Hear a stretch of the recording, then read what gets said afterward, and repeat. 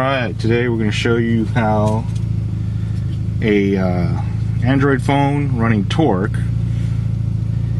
can be used with a Bluetooth OBD port device, and you could get a bunch of data through it, including boost on an Evo X, which is fairly accurate. Only on an Evo X. On the Evo 8 and 9, it's probably not that accurate. So we'll show you how this works.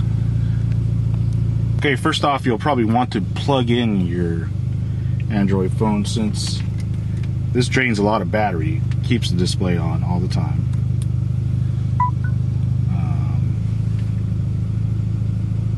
Then you fire up Torque.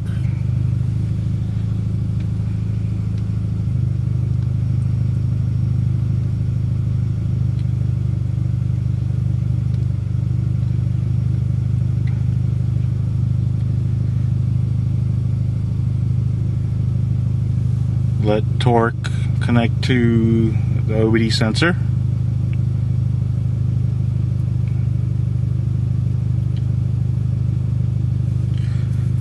Torque also has the capability to use GPS tracking for speed and miles per gallon, but it's probably more accurate to use the OBD II. It depends. So now you can see I have some default sensors. One is the intake, temp, load, miles per gallon. But what we really want to see today is the boost. As you can see, there's a boost meter on the Evo X. Put the phone in the cradle.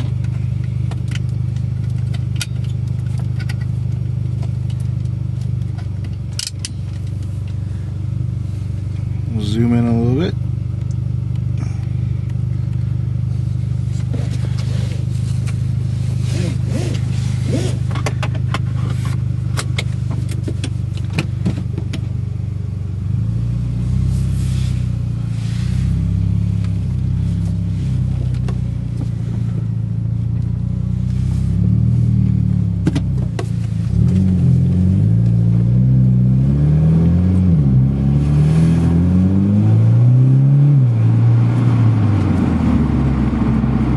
The other gauge we have is the coolant temperature on Torque.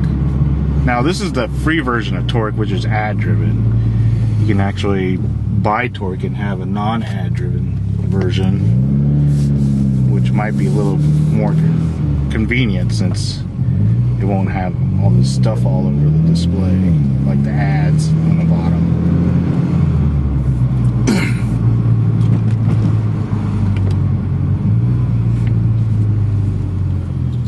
Just drive around the block real fast.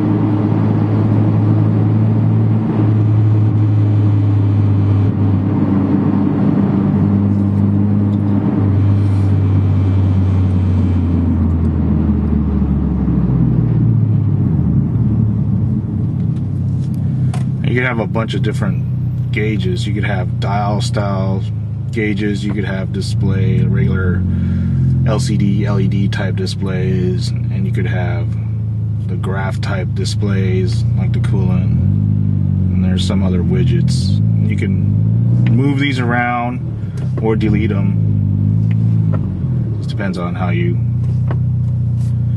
like to do it. I'm showing the speedo right now. This one is based, this display here is based off of ODB, and there's a GPS based one too. So this is all Android, and it's a free Android app, like I said, and the sensor is a cheap eBay Bluetooth OBD II sensor, and this app can do data logging. You toggle the logging, clear the logs, email the logs, do other stuff like calibrate your accelerometer, toggle the HUD mode so that you could flip it upside down.